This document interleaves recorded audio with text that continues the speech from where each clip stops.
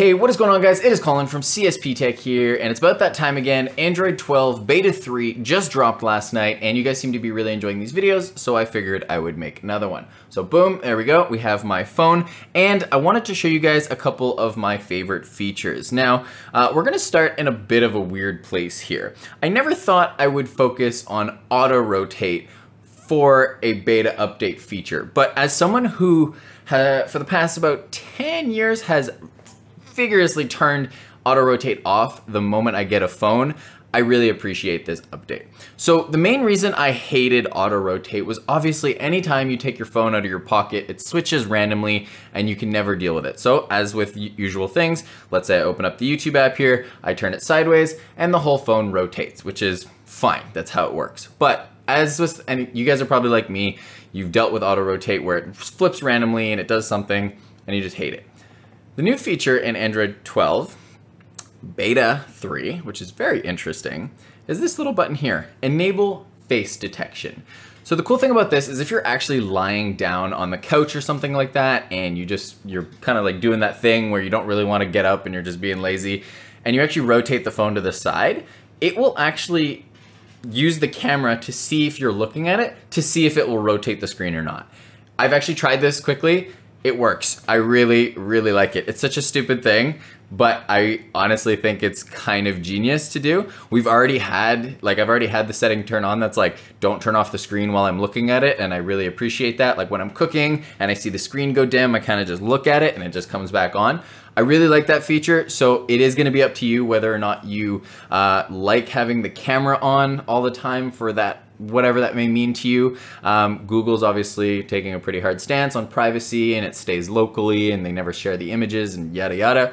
But that's gonna be your decision whether or not you wanna turn this on. But for most people, it even says here, face detection uses the front-facing camera to improve audio rotate accuracy. Images are never stored or sent to Google, so you can kind of learn a little bit more about it there. And if you don't want to, you can turn it off. But I think it's a really great feature, and the fact that you can just kind of rotate your, lie down and still rotate, still use your screen normally, I think is a really great feature. So number 2 is actually going to be Material You. Now I know we talked about this in the last video, but it's more integrated now than it has ever been, and you can actually start to see where they're going with this. So as you can see my wallpaper here, if you actually click on the Wallpaper and Style app, you can see that it's actually fully changed now. They've really updated this. There's a couple new features in here, and you'll actually notice that there's a little toggle right here that has wallpaper colors on it, and it basically sets the tone for your device. So every time you pick a new wallpaper, it picks out a associated color that it thinks looks really good, or one of the main colors on the screen, and it sets that tone. Now you can see the recent themes that you've had on the phone, or you can switch to basic colors and then just change your notification style. So you can see now it's more purple. If I want to go green, I can go green. It does take a little while because we're still in beta, but you can change everything. Or you can just go back to wallpaper colors. It'll pick some themes from it and it will go from there. So now we can see that everything adjusts. So Material You is kind of just more integrated now. Maybe this should have been the first thing for a lot of people, but I think the auto rotate was really cool. If you go into the camera app, you'll actually start noticing that all the colors, all the colors here are now improved. So you can see all the blue there's blue all over the screen and everything like that. So Material You is playing its part here as well. So a quick thing here while we're on the home screen, I just want to mention this is actually going to be the folder layout. So you guys will notice that on my home screen, I always have folders, and you'll see that the icons are actually sticking out of the folders now. So it's just a bit of a different look. They've updated it so you can actually see the whole icon. I didn't think I was gonna like this at first, but I didn't really notice it until it was pointed out to me. And I kind of prefer the icons popping out. That way you can actually at least see the whole icon. Again, it's never something I thought about. I don't really love that this one here has like the PC Optimum is a square icon, so it sticks out a lot. But the rest of them, I think it kind of works. If you don't like the disjointed effect, it may not be for you then. I don't know if you can fully change it. I haven't dived deep into this yet. Maybe this is gonna be like a home screen setting or something like that. But this is kind of the way that the folders look now, and I think that's just gonna be the way it's gonna go from the future. Another quick thing I wanna mention is when you swipe down from the top here, you'll actually notice that the power menu has changed places with the settings button. So they used to be in, the power button was was on the power menu, sorry, was on the right hand side and the settings were in the middle. I actually much prefer this because the settings were always on the right hand side, and now I just appreciate it. So you got your edit button on the left, you got your power menu in the middle, and your settings button on the right. Next thing in the settings, I'll just drive right into it because we're kind of going through here. You can actually see that the settings has been overhauled a little bit again. So now the color icons are all gone. It's just this very simple icon pattern, which I like. It's nothing new. I do like the fact that they've kind of made the settings bigger as an overall shift in Android 12. So no fault there, but it is something you're just going to have to get used to.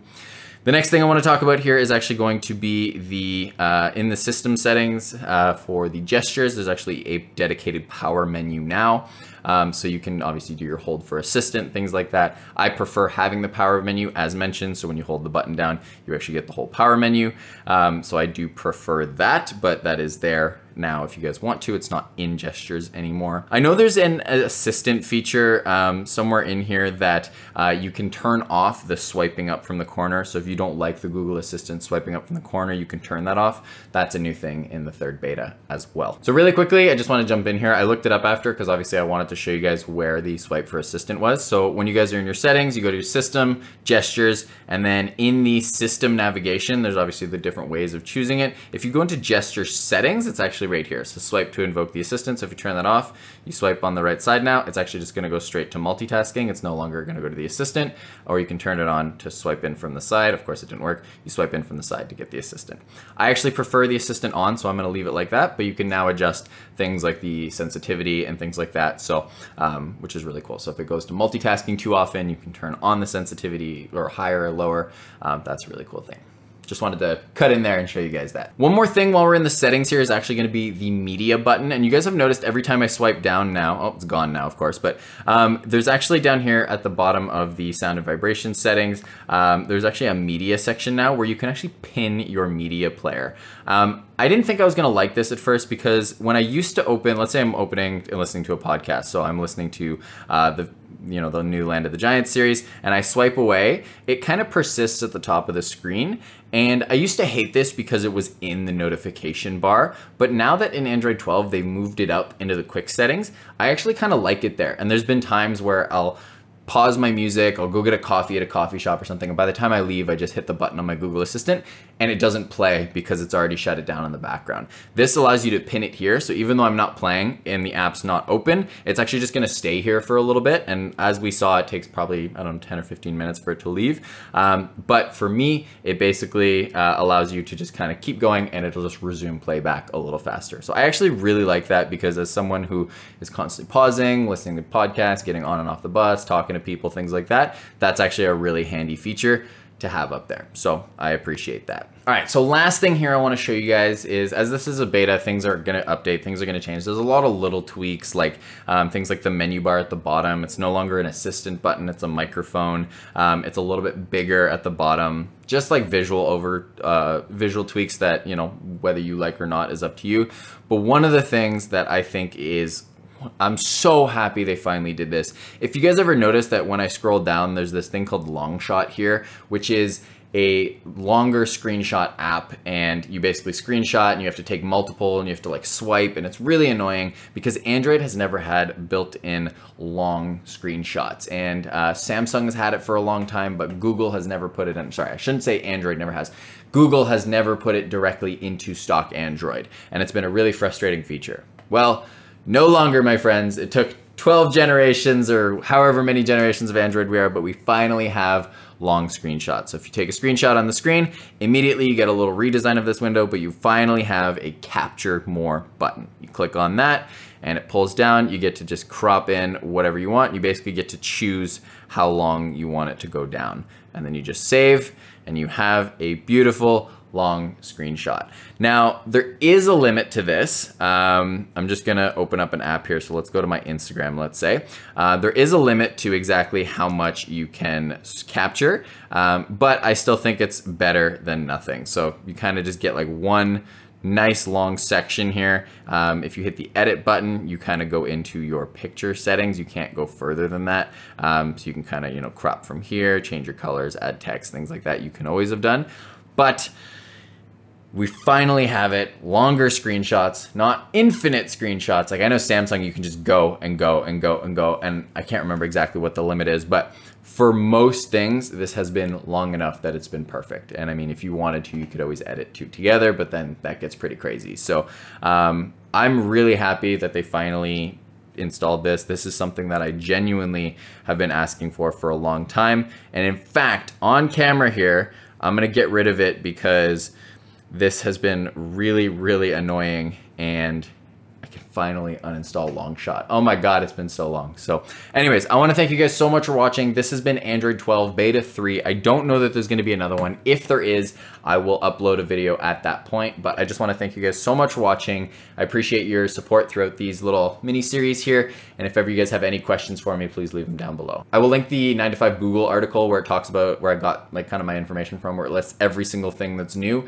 There's a couple added things I didn't talk about, but I'll just leave it there for now. So thank you guys so much for watching. I will see you guys soon. One more video coming up before the giveaway video, and then I will do official 5,000 giveaway video. So thank you guys so much for watching once again, and I will see you guys in the next video. Take care.